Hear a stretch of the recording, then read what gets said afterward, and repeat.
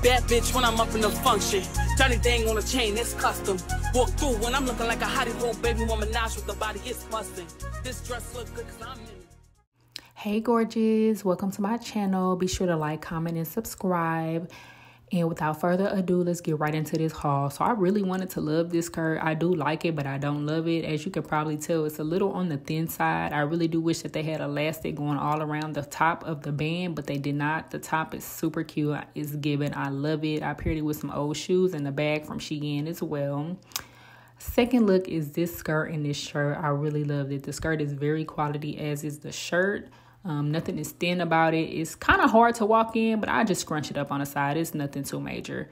The earrings and the necklace here are from my brand, and the bangles are from SHEIN. They are so quality, y'all. They're real stone. They're not like plastic, you know, and you could tell. So I'm gonna give y'all a closer look on those right now. Super cute. They're like jade knockoffs. But the rings are also from SHEIN, and they're very quality as well. And we love a good beaded bracelet moment. I'm going to have these all the way up to my shoulders, okay? But yeah, everything is highly recommended. Everything is quality. Nothing is really cheap. I did purchase some other things like some loungewear, but they was too bootylicious to be putting on YouTube. So yeah, I didn't do that. But yeah, y'all, I forgot to insert the clip of me trying on the skirt. So I put that in the beginning. But like, comment, subscribe. Peace.